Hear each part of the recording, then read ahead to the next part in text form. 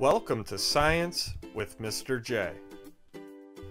In this video, I'm going to be covering food webs. And food webs are made of many intersecting food chains within an ecosystem. Food chains are very clear-cut and are pulled from food webs.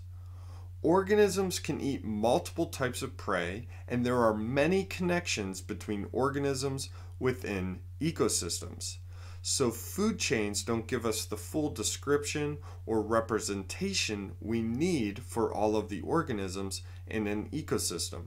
Food webs do this for us.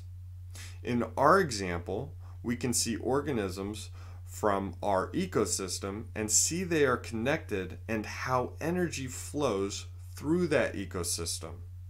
Now it may look complex, and it definitely is more complex than a food chain, but I'll show you how to break this down and interpret what's going on here. So we start with the producers at the bottom of your screen there. We have the grass, and then we have the pond plants and grasses.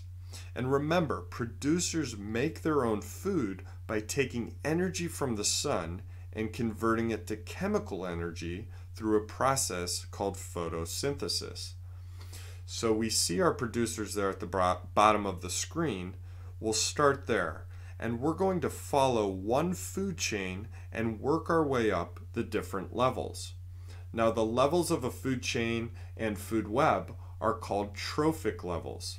So again, let's pick out one food chain. So we're going to start with one producer, and we're going to start with the grass that's on the bottom left-hand side of your screen. Now you'll notice there are 3 arrows going from the grass. So 3 organisms consume that grass: the mouse, the rabbit, and the grasshopper. Let's follow the arrow over to the grasshopper. So the flow of energy, the grasshopper consumes that grass.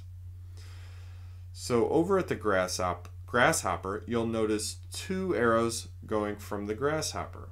So those organisms eat or consume the grasshopper, the frog, and the snake.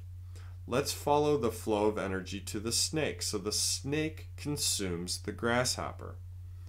And from the snake, we see 1 arrow going from the snake over to the hawk. So the hawk consumes the snake. The way the arrows are pointed is very important. That shows the direction the energy is traveling. So the energy from the snake is traveling to the hawk once the hawk consumes the snake. So our food chain is over on the right-hand side of your screen. We started with the grass, that's our producer. Our primary consumer, the grasshopper, consumed the grass. Our secondary consumer, the snake, consumed the grasshopper, and our tertiary consumer, the hawk, consumed the snake. So that specific food chain has 4 trophic levels. A food chain does not have to have 4 trophic levels. It can have more, it can have less.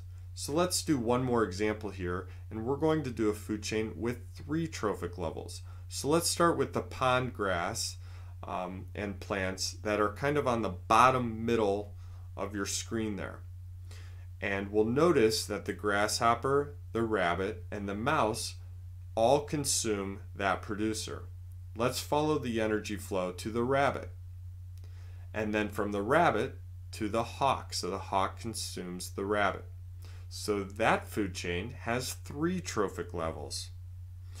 So again, following the arrows, aka the flow of energy, shows us all of the connections within this food web and how the energy is transferred.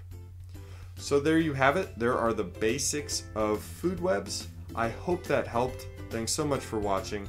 Until next time, peace.